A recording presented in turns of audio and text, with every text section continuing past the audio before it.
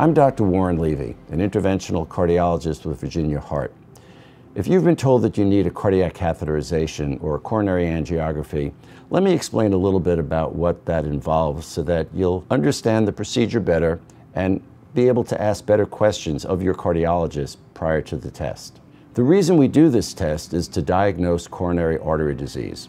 That's blockages that can develop inside the arteries that supply the blood and oxygen to the heart muscle, and they're called coronary arteries, and they run along the outside of the heart. The way the cardiac catheterization is done is really quite simple, and there shouldn't be any pain or discomfort associated with it. You will be given some light sedation, and if you're only having a diagnostic procedure, you should be able to go home a couple of hours after the procedure is finished. This is a simple test. We do lots of them every day.